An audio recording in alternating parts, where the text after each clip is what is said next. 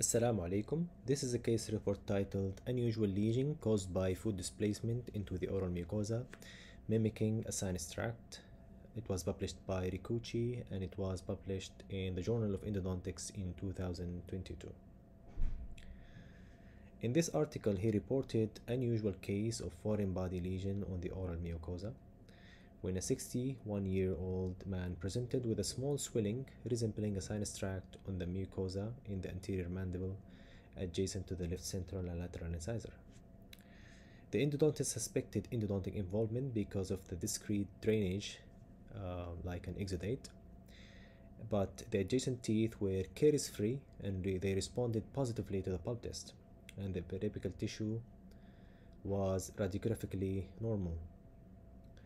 So he explored the lesion, opening it under an operating microscope, and that revealed a small seed associated with a dark filamentous structure inside. So what he did, he just removed both of them and proceeded with histological examination.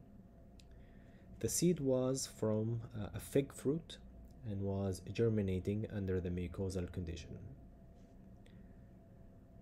The sections were cut approximately at the center of the seed. An intact seed coat, episperm, is showing in the central part, and the embryo appears on the right pole. The section cut approximately at the center of the filamentous structure revealed it to be a radical of the seed, which had germinated inside the mucosa, and it got affected by the mucosal conditions.